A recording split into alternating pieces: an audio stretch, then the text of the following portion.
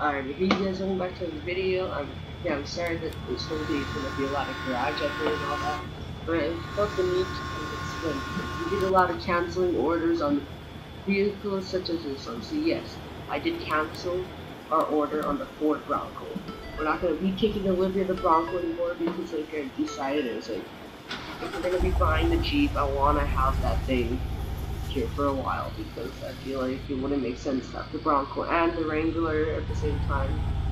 So I think it would just be best that we sell our, that we just not go with the Bronco for a while. I mean, that's not to say that the Bronco's not going to be in our future, or we're not going to buy it for a giveaway later, but I'm just saying we're probably not going to have one for a long time, or put in our name.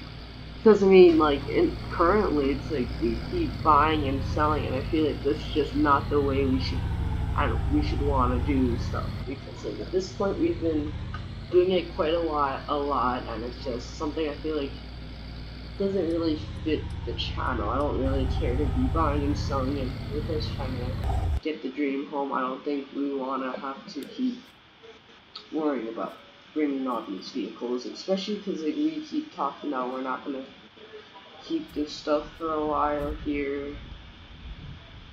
I just feel like if you have the plan to like not keep a vehicle for a while, we're better off just not buying. Plus I heard like the Broncos are probably gonna be going down in value what we're paying, so that'd probably be better as well. So yeah, it's sad to know that, but that's kind of the truth of it. So yeah, we're gonna end this video. I know it's really short. I just want to explain a bit about the Bronco and last garage update video for a while, a bit. We're just gonna be explaining probably. Well, I'm not sure if we're gonna do garage update. We may not. But I'll see you guys in the next one. Bye.